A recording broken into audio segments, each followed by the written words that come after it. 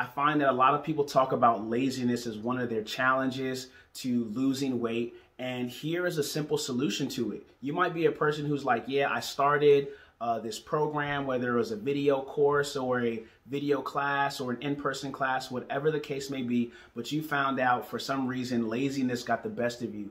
The reality of it is the cure to laziness is making a significant investment.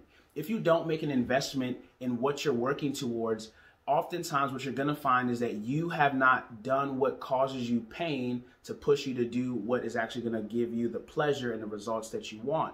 In other words, if you haven't really invested something that is meaningful towards you in terms of, partnering with a coach or partnering with a program that really requires something that really is a cost to you, then oftentimes you're going to treat it casually and you won't be committed. But when you invest something that is worth a significant value to you, you're going to be committed, you're going to be on time, you're going to be on point, and you're going to do what it takes to get the results because you want a return on your investment. So one of the cures to being lazy when it comes to weight loss in your journey, you need to find a plan that you're going to say, I want to invest in this strategy so that I can be consistent and be held accountable and get the results that I want and see the transformation in the body that I've been looking for such a long time. You can do it. Start today. Find a way to invest in getting a system or a program, a course, a coach to help you lose weight,